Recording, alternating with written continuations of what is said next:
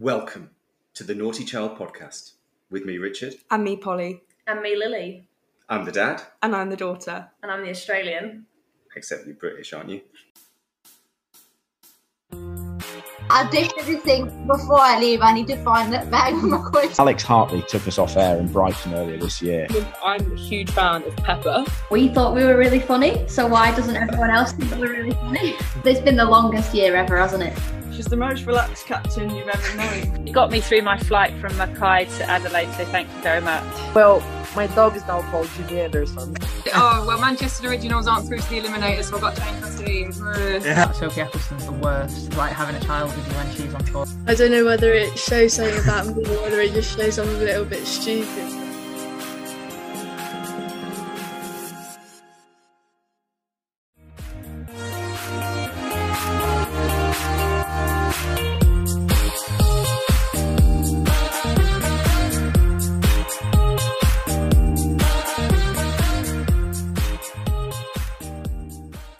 Polly, we have two guests today. We have two guests. We have someone who is physically with us. And then we have, obviously, a cricketer to chat to. So welcome, Lily, to the podcast. For not the first time, but the first time in person. Yeah, thank you. It's very, very exciting to be here. So many of you remember that in the winter, Lily was our Washes correspondent. She's based in Adelaide, but she has crazily come over to England for a week from Australia to come and see the 100. It's a good job it didn't rain. Oh, we got very lucky with the weather, to be fair, because we're talking before you came over about, what if it rains? Like, we can hope we at least see one game. But no, we've been incredibly lucky with the weather and incredibly lucky with the cricket we've had. So why don't we talk through the games that you've been to see here, Lily? Because I think you've seen 4 games, am I right? Yeah, 4 games of the women's ones. And then, if you include the snippets of the men's ones that we've seen, then them as well. But yeah, it's been pretty crazy. We're a bit exhausted. Yeah. It was 4 cities, 4 grounds in 4 days. So we started here in Birmingham, didn't we? On Sunday. Yeah, so that was Birmingham Phoenix against Manchester Originals. So yeah, it was good. We saw Manchester win, which obviously as Manchester fans we wanted to see. And you got to give a special something to a certain Kate Cross. Yeah, it's quite over social media, so a lot of people have seen it. But yeah, that was pretty cool. Well-travelled Australian snacks that took up quite a lot of kilos in my bag, but I'm very glad I was able to bring them over and give them to her. So yeah, that was really nice. So what were the snacks then? So loads of different kinds of Tim Tams, fruit chocks, which I love that they're South Australian. Can't find them anywhere else. Some shapes, Cadbury chocolate bars that are Australian animals. I think that's it. You didn't get a Vegemite? No, I didn't get a Vegemite. No. So Lily made a box for us, which had all those things in it and had Vegemite. Yeah. Which I spat out. It was disgusting. I had it on a tiny corner of my toast, and I was like, "This is awful." I've been enjoying that, and half the jar's gone. Yeah, I was going to say you're the only person eating it. Yeah, I'm not a fan. I am a massive fan of Tim Tam, so I think they are excellent. I have to agree with you. Yes, very good. So that game, as well as hanging out with celebrities, which you tend to do wherever you go, it was interesting because Birmingham had 2 games left and they just needed to win one of them. Yeah. So this was the first one against Manchester, and they failed to pull it out of the bag quite spectacularly. Yeah, and it's one of those things where that they had such a good start to the tournament, and that's kind of the opposite of what they had last year. Yeah. And so you thought, okay, they're all set for the eliminator, and they were quite fortunate in the tournament that they didn't have to play Southern Brave because they're only playing 6 teams rather than 7 this year because of Commonwealth Games. So you thought kind of everything was going for them, and then they lost the game to Manchester, and as soon as that happened, they kind of lost a bit of momentum. I think we need to talk about Izzy. Yeah. She's not had a great tournament. A friend of the pod, Izzy Wong. We love you, Izzy. I know you listen to us every week. But the 100 has not been a good tournament for her. What I was anticipating is that this would be a culmination of the last 12 months. And she would be one of the big superstars of the 100. But her bowling has been wayward, I think. Yeah. Lots of wides, lots of boundaries, not too many wickets. And then when she has got to bat, we haven't seen that explosive batting we were seeing earlier in the season. I mean, I think part of it is actually how busy her schedule's been.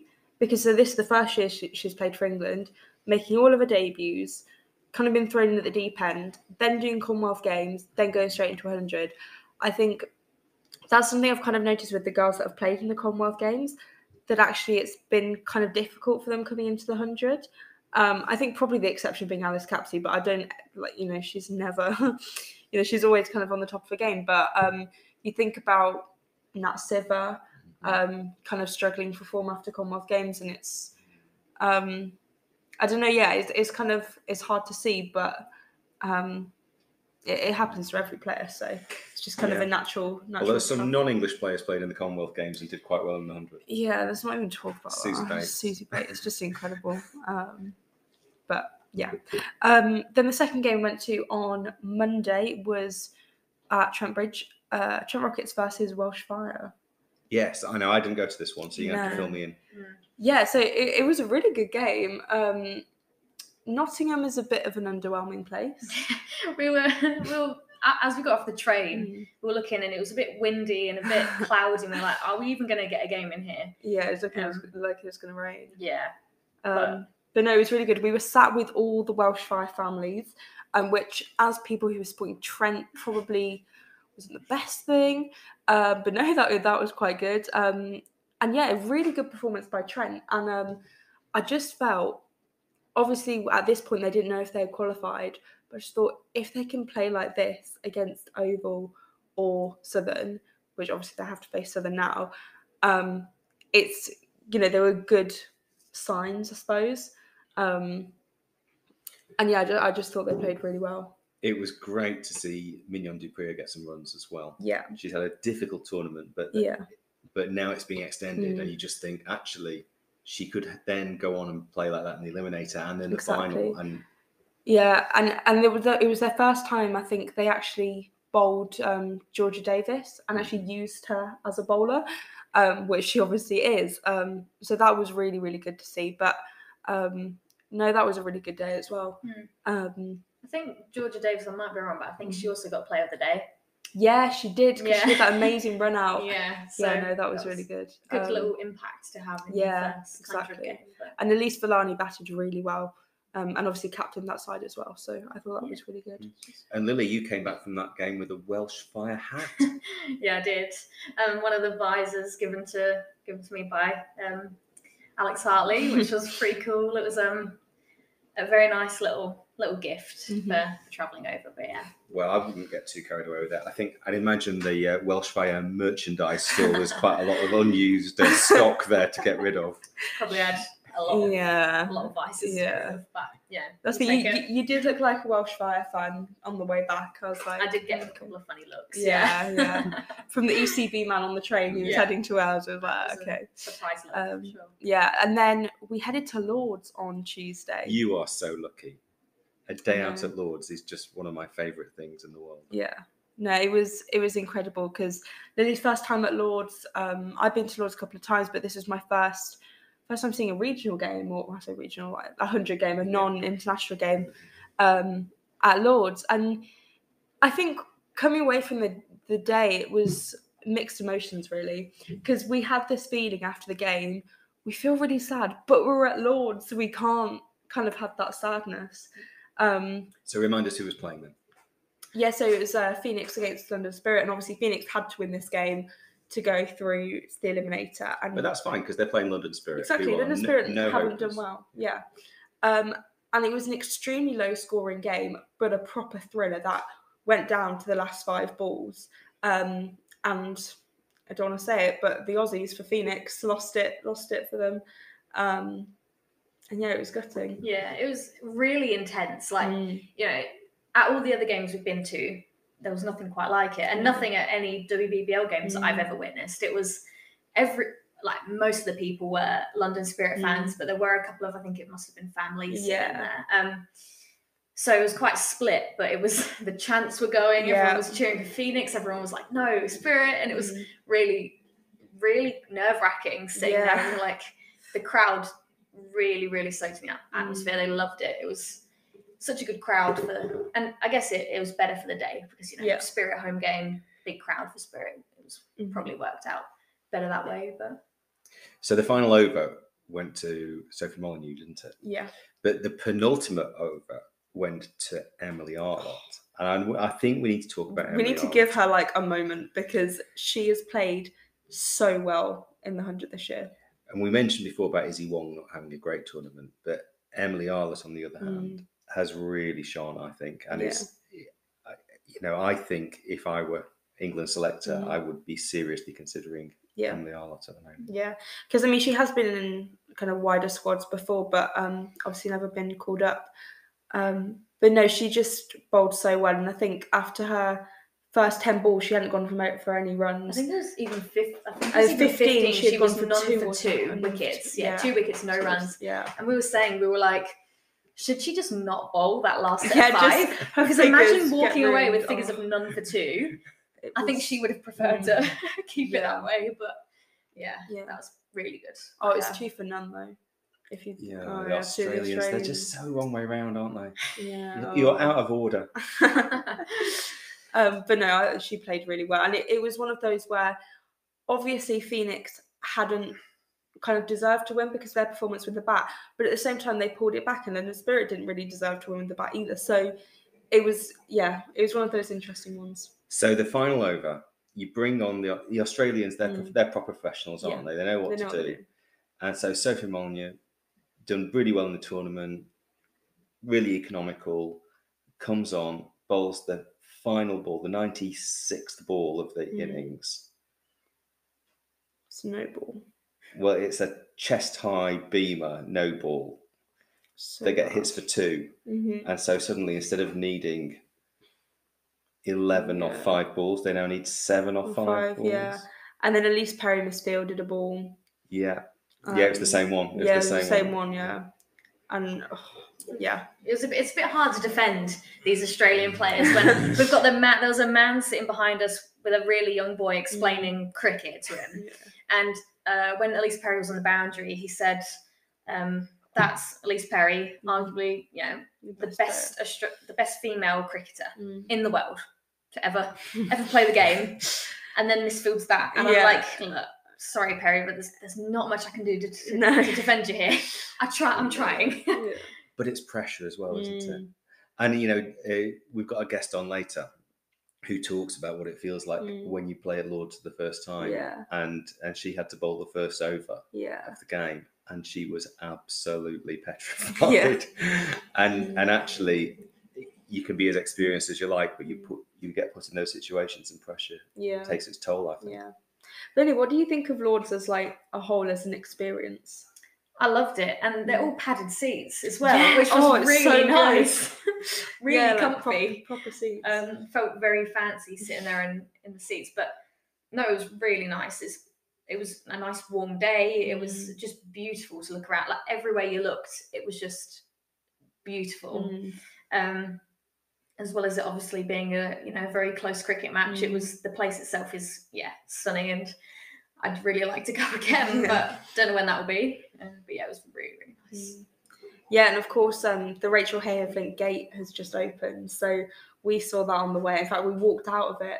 And then we saw the kind of plaque and the statue by it, which, it was pretty cool because I did see something on Twitter of someone asking where the gate was, and someone saying, "Oh, you mean the North Gate or whatever?" And they're like, "No, it's not."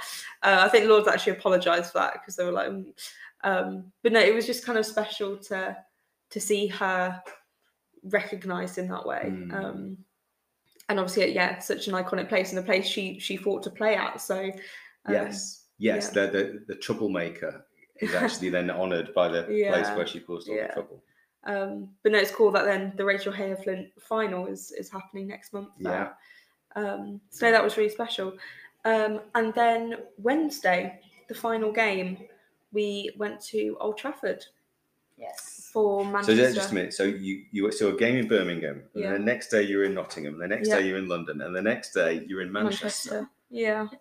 Okay. Just, living off the adrenaline. I think that flight from Australia now just seems quite easy compared to travelling around the motorway network of Britain. Yeah. So, Oval Invincibles versus Manchester Originals. If Oval won, they go straight through to the final. If Manchester win, they could potentially qualify for the Eliminator. But there were some crazy maths things that had to go into Manchester winning, and obviously they didn't do it. Yes, they had to win within 73 balls, I think. Mm-hmm. So I think they put Oval into bat, which would make sense. So they knew what they were chasing. But what they ended up chasing was the highest total set of the competition this year. So to get it in 100 was going to be highly unlikely. To get it in 73 was impossible. Yeah. But bit of a moment of fame for you, Lily. Yeah. If anyone was watching the throw, no, you weren't, because it was really bad. But nice little shout out by Alex Harley, which was nice. But yeah, I was able to touch the game ball. So cool, I guess. Lauren Winfield-Hill hit a 6 off the bowling of Crossy, actually, into the stand. It was right next. I mean, I was good. You didn't go for the catch, but I would have scraped my side all down the metal. Yeah, but it would have been worth it. But then, you picked up and threw it back, and I don't know how Alex Harley saw straight away that it was you. Yeah. But no, that was quite funny. Scott. Yeah, so Alex Hartley said live on BBC Two. Yeah. That, on the telly. That's the girl that brought all the snacks for Crossy in the game the other day. As my cap was covering my face, so it was pretty good spotting. Oh, but we've got to talk about match tax, right? Because we don't have to talk about it. No, we do, because we have to mention it. So when we were in Manchester, you were saying, I really want to go get some of the 100 cards. I was like, okay, fair enough. Yeah, we'll go to Debates Smith. I wasn't that enthused by the idea. And you were like, you should get some, which is probably the most dangerous sentence you've ever said.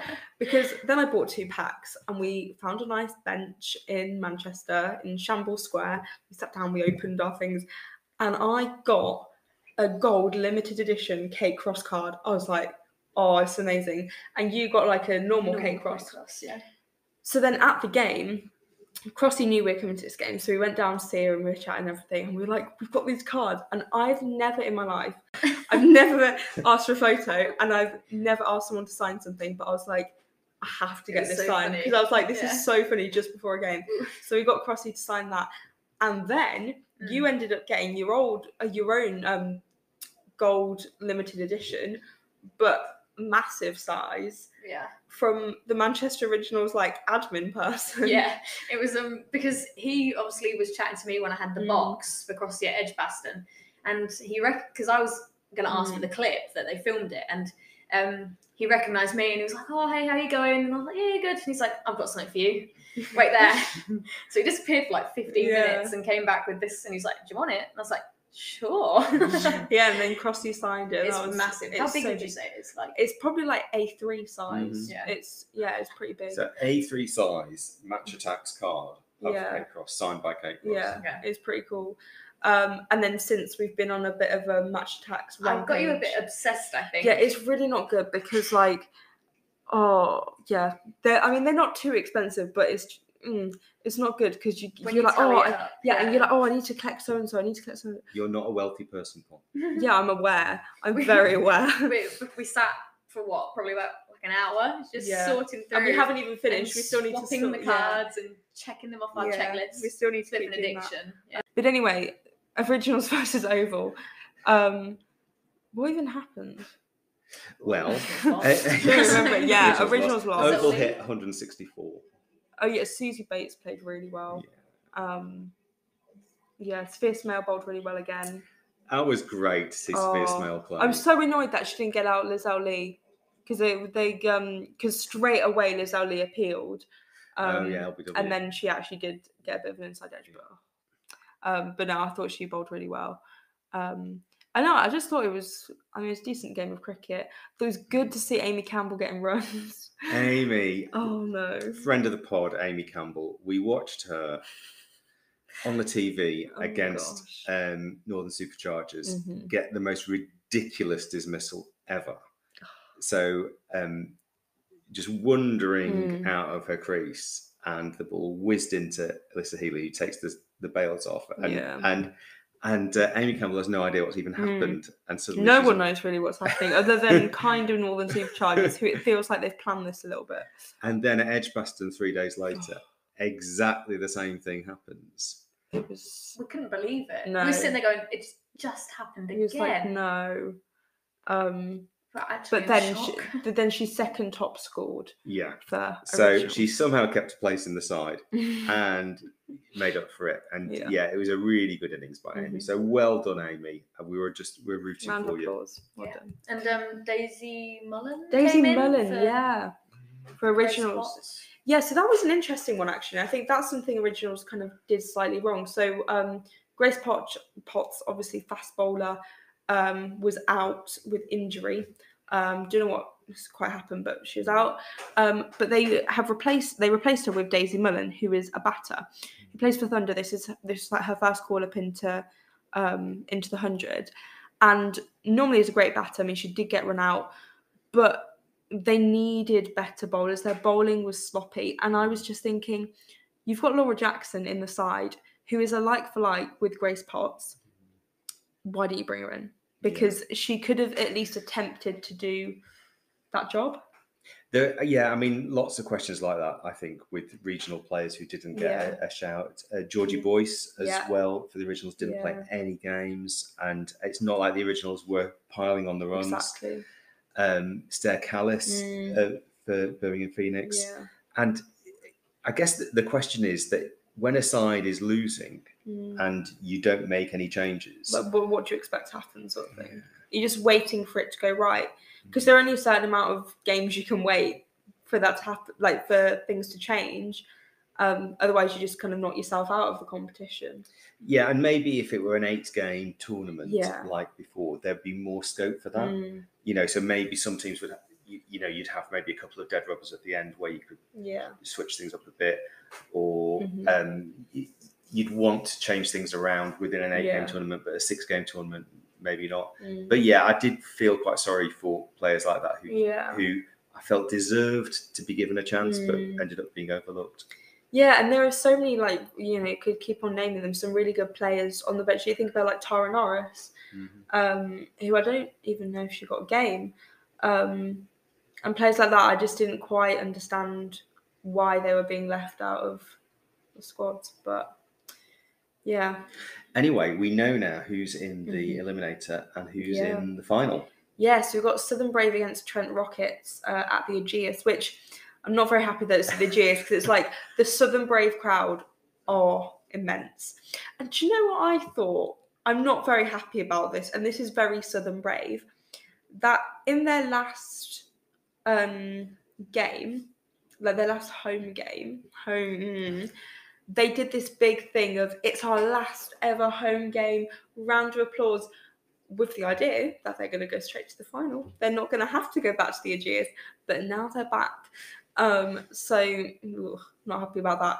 But I have a feeling about Trent Rockets because it's kind of caught them off guard that they're in this eliminator. They had to wait 24 hours to find out, or 48 hours to find out if they were going to be in the eliminator or not. And they probably weren't expecting to be.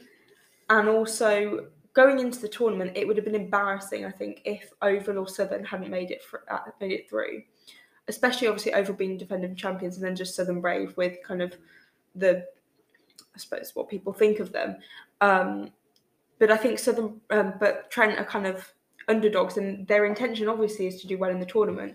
But I don't think they necessarily would have had the same sort of eye on the trophy as other teams might have had. Well, lots of parallels to last year, really, aren't there, with Birmingham Phoenix, who again had to go and play Oval Invincibles at the Oval in the eliminator. So now Trent are going to Aegeus, home of Southern Brave, to play Southern Brave. I'd still fancy Southern Brave. Yeah, but they did have a big collapse against Northern Superchargers. But I thought it was interesting because whenever every other team's had a big collapse, they've been bowled out for under 100.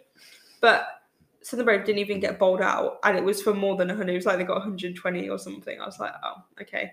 Southern Brave are just a different gravy. So we'll see what happens with that, and then Oval Invincibles waiting to defend their title on Saturday at Lord's.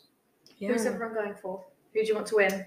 I want Trent. I like an underdog. I mean, I do love Oval Invincibles as a team, but I just think I think I'm hoping Trent. I want Oval. Yeah. I want to see. I want to be a smile to lift the trophy with her granddad there. Oh, don't you make me cry. No, I would love that because I think also that's a team that's got a couple of young players, and most of the teams haven't played their young players. So you think about Alexa Stonehouse, Emma Marlowe for Trent Rockets haven't been played. Davina Perrin hasn't been played for Phoenix, but actually Oval have used Alice Capsey and Spears Mal.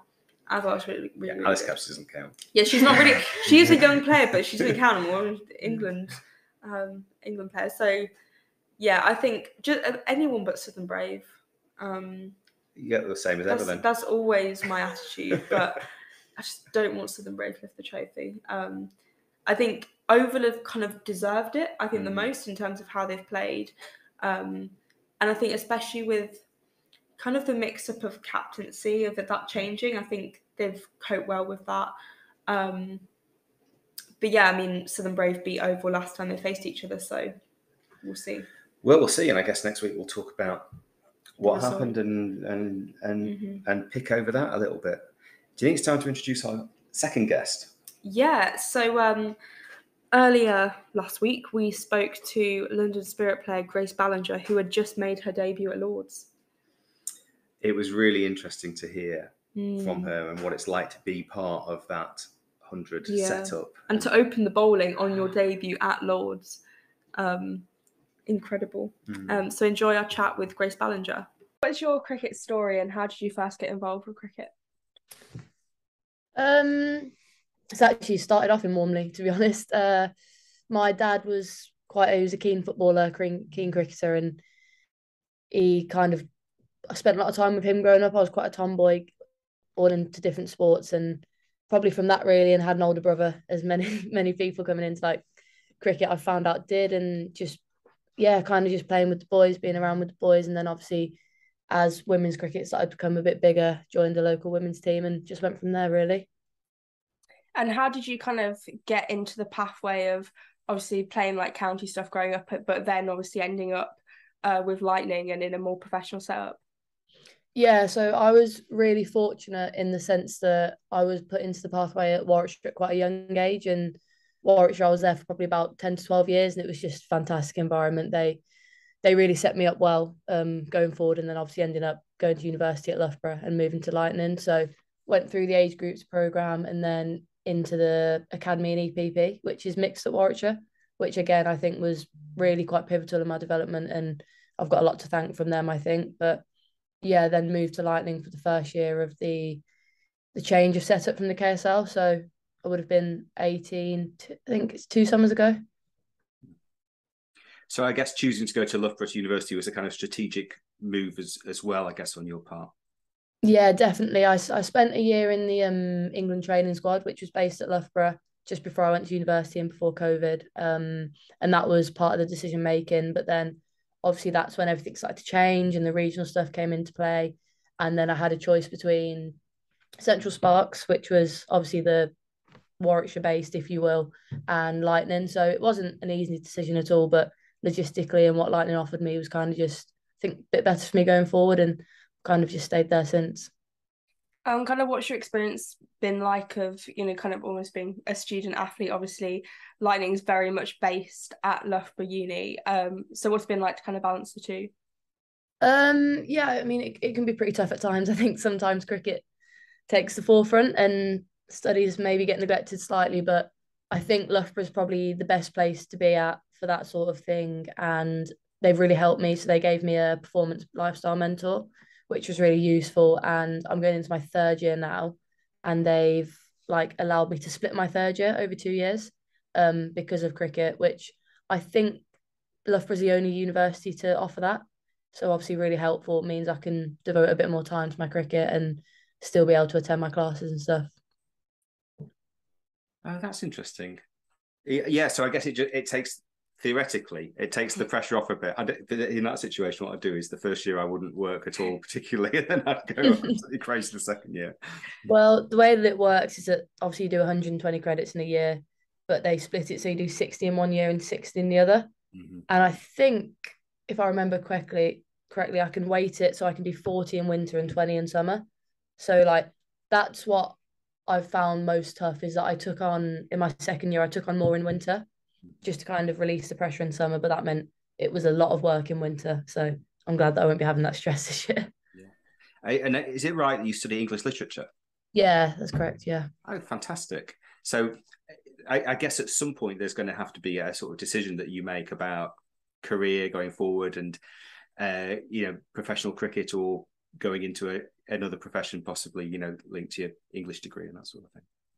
I think I'm trying not to think about it too much at the moment. I mean, obviously the dream is just to play cricket full time and just be having a really good time with that. But I like I'm into like sports journalism and like sports media and stuff. So I've been doing a bit of work with the BBC, which a few of the girls have been doing this year, and they've been really good. And it's quite nice to I've been doing the men's cricket, the county championship, and kind of look at the professional game from a slightly different lens and be kind of in the background instead of on the pitch. But no, I'm really enjoying that and just trying to do as much as I can at the moment. I mean, I find that really interesting because, of course, Polly's 17 at the moment, so she's going to be making decisions about future and university and that sort of thing in the future.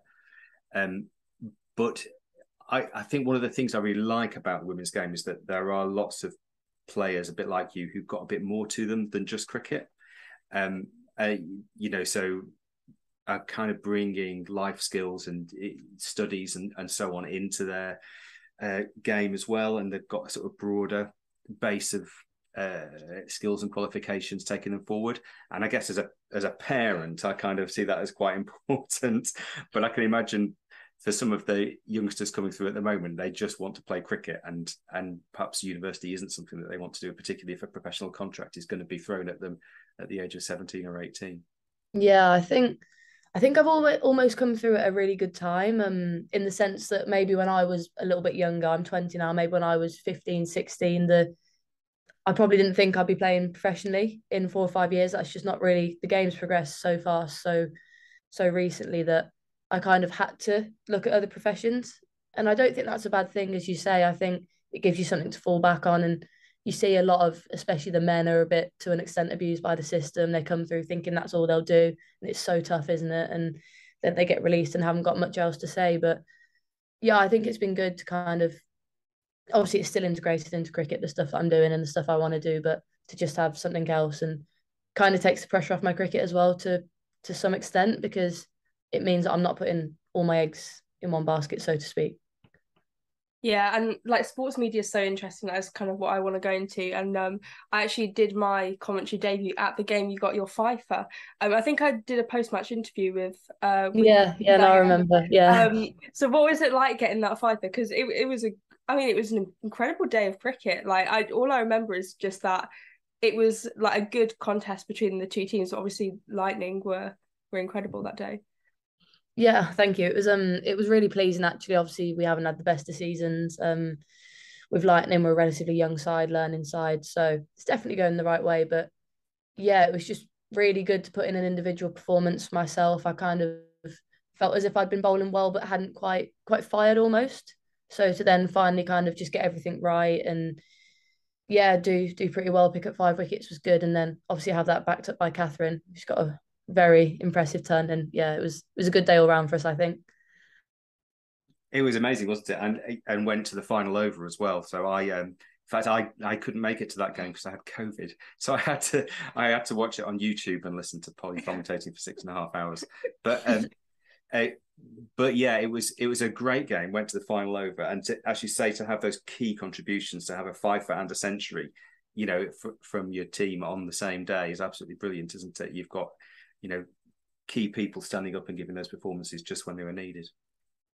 Yeah, it's really good. Obviously, you want everyone in the team to do well and you want everyone to contribute. And then I think, like, obviously we've been struggling a bit and things just haven't been quite clicking. So it's quite encouraging. Obviously, Thunder, not a bad side by any means. So they had quite a strong side out there, Dottin playing. So it's quite encouraging for us as a side to see those performances, because it's quite frustrating when you know as a side you can do it, but you just haven't been performing necessarily. And I think everything's going in the right direction, and things like that obviously encouraging, and hopefully a bit more common as the years go by. How did you get Dottin out that day? I seem to remember. Yeah. Yeah. Good moments. Yeah, no, it's a good day out. And obviously the 100's happening at the moment. What was it like making your debut at Lords for London Spirit? Because that's like the dream place to have your debut. Yeah, no, it was only a couple of days ago, so all pretty fresh and stuff. But yeah, it was incredible. We had a pretty tough start to the campaign. Obviously, our first 3 games were all away from home. We spent about 12 days on the road, and I've never really thought about home advantage before, but that's something that definitely comes into play when you've got crowds in, which obviously is the case at the 100. And yeah, it was pretty daunting, to be honest. I'm not really a nervy cricketer. I wouldn't call myself a nervy cricketer, and I kind of thought, oh, I'll be all right. It's just bowling, same as always. But got given the first 5, which I was obviously really pleased to be given a good responsibility on debut, and was a little bit nervy, to be honest. Yeah, I mean, the crowd and the countdown was definitely, yeah, something to remember, but what a place to debut. I don't really think there could be a better place to debut, and brilliant back there tomorrow, London Derby. So hopefully we'll get another win. I mean, the contrast is just incredible, isn't it? So, it's lovely going to watch you play at Lightning, but, Hazelgrave, there are no stands. You're given a deck chair or you bring your own chair. And, you get a nice crowd of about 150 maybe. But the difference between that and stepping up at Lords in front of, I don't know, 10, 15,000 people, that's just extraordinary, isn't it? The contrast between those two experiences, essentially doing the same job. Yeah, I think it definitely had an impact on me, to be honest. As I say, I'd never really thought that would bother me, but I think quite naturally it did. And obviously it was great to get our first win. It was brilliant to be part of the starting 11 for that, but hopefully the nerves will lessen as I go through. And yeah, I mean, the 100 is just brilliant, isn't it? The amount of publicity it's given the women's game, and to have exposure to that sort of crowd is probably really good for me in the long run. And yeah, I really enjoyed it. Totally. It can only make you better, can't it? Because you're putting yourself in really uncomfortable situations in which you just have to cope. And it means the next time that you do that, hopefully tomorrow, it's going to be slightly easier, isn't it? And again, putting yourself in a position where you're playing with and against some of the best players in the world as well. What's that been like? Yeah, it's been fantastic. Obviously got Beth Mooney opening the batting on our side, and she's the top run scorer of the tournament. And even though I'm not a batter myself, it's just fascinating to tap into like the way she goes about it, and she's just honestly a different class. It's so impressive to see. And yeah, it's a funny one actually, because when I debuted on Wednesday, we were playing Welsh Fire, and it was actually Tammy and Sarah Bryce opening the batting. So it was actually 2 Lightning girls. So I kind of thought, oh, this will be all right. Like I bowl at these in the nets all the time. This is normal. Like it's okay. That's what I was kind of trying to tell myself. But on the big stage, it was a bit different. But yeah, no, it's really good just to be around some of the older girls, some of the more senior players, and just tap into that. And have you had much opportunity to have Lord's lunches yet? Because all I hear is good things. Yeah, it's something I definitely enjoy. I'm a bit of a foodie myself, and yeah, pretty much every training day we have a lunch, which is very enjoyable. Had chicken supreme today, which is pretty nice. Yeah, it's pretty good, to be honest. It's probably one of my highlights.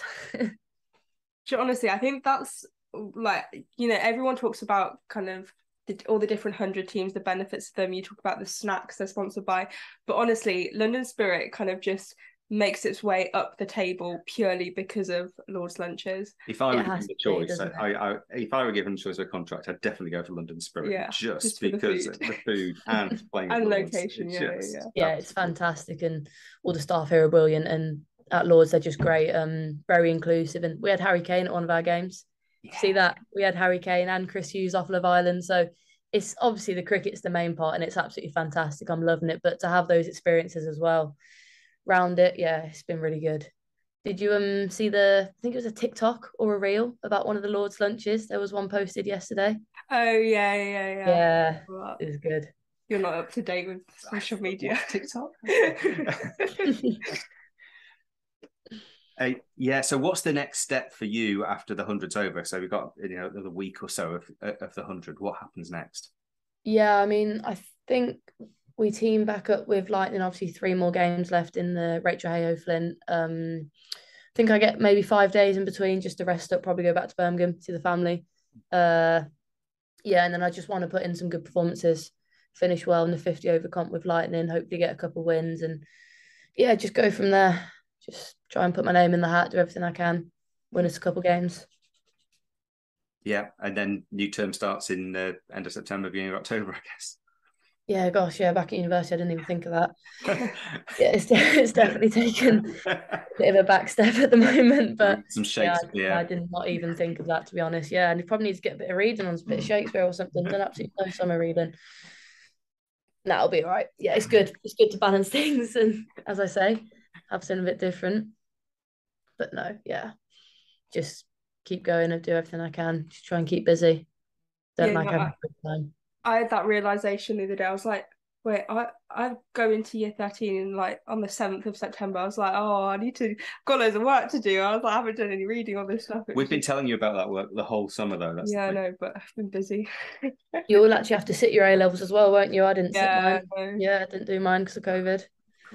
To be fair, I kind of half did GCSE, so I like kind of I got that benefit. So yeah, you have to sit some proper exams at some point, so it might as well be next year.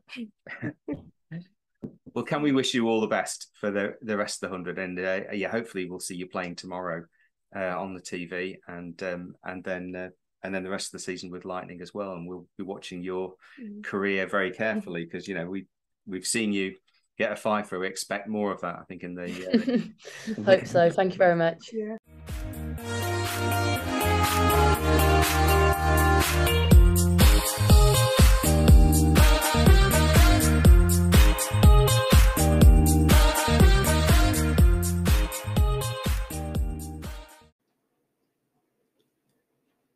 That was brilliant to hear from Grace. Yeah, no, it was really good. And similar neck of the woods where you used to live. So yes, quite funny. Yes. Yes. We need to ask Lily a question here. Okay, do we? So Lily, you heading back to Australia soon? Yes, Sunday. So yeah. Too soon. Short journey, short trip. Yeah. Fantastic. So have you enjoyed your time in the UK? Yeah, it's been really nice. Obviously, thank you for letting me stay with you. It's been really nice. No problem. Okay, you've been no trouble at all. But yeah, no, it's been really amazing to travel to all the different cricket grounds. I managed to check 4 off my list. Got a couple more to go, which we're planning on going to next time. Yeah. But yeah, it's been great. And the trains and the buses? Love them. Yeah. Trains with tables. Trains with tables, honestly, is something that you don't appreciate until you see it. It's amazing. You don't have to have your food on your lap. You can have your food on your table. Welcome to civilization. Buses with stairs. Buses with stairs, not a thing. It's just 1-story buses. And your house actually 3 stories. Incredible. You make us sound like we live in a palace. Yeah, when you first got here, you're like 3 stories, and the floating garden. You're like, what on earth? Insane. And it's like, I don't know how you do it. I'd have such bad knees from just walking up and downstairs all day. See, this is what I've noticed. You're so bad going upstairs. Really? Like, I can't walk down. I'm walking like a little penguin. It's so funny. Like, we'll be walking upstairs and I get to the top and Lily's just like, wait. So at St. John's Wood tube station, I was like, because there was a massive queue for the escalator. I was like, oh, I'm going up the stairs. Straight for the escalator. I was like, no, I'd rather queue than walk up the stairs. To be fair, that was a calf burner. That was... So Australia is the land of bungalows then? Yeah, apparently so. We just don't have many stairs. That's so strange. Well, everything's just like flat land. We don't need stairs really. We don't have underground tubes. Like, you don't need stairs. It's just, we rarely have stairs. Very bizarre. No tables on trains. No stairs. No double-decker buses. No double-decker. So it feels like one of those questions where it's like more wheels or more stairs. It's definitely been more wheels in Australia. Because it's like, actually just thinking about it, like we rarely have stairs, especially in houses. Like the amount of 2-story houses just really don't exist. So yeah, it's very weird. Interesting fun fact for your night. Wow. Yeah. Well, and WBBL, that must start actually quite soon. Yeah, so we've got WNCL first, which starts this month, September, later this month. So all the players have started pre-season, getting ready to start their season now. And then that kind of feeds into the WBBL and then finishes off in March season. So it's kind of like the Rachel Hale Flint Trophy in the 100, really. They stop and then resume. But yeah, it's really exciting. There's lots of signings. Izzy Wong, Danny Wyatt. Shabnam Ismail. lots of international players. We'll be trying to guess today who they're signing. Emily Arlett, Alice Campsey, we're thinking, fingers crossed. But yeah, that'd be great. So maybe we could catch up with you during the WBL series, and you could give us a few reports on. Absolutely, yeah, anytime. Really cool. I'll be there for most of them. Probably planning interstate trips soon. So I'll definitely be there and can definitely keep you updated. Yeah. And if people want to follow us and like us and all that sort of stuff. Yeah, so you can find us on Instagram, which is North Child Podcast, and Twitter, which is OO Child Podcast. And you can follow us on whichever platform you're listening to us, so you can listen to us again if you want. But we'll be back next week, probably with a guest, kind of summing up the 100, and we'll see what happens.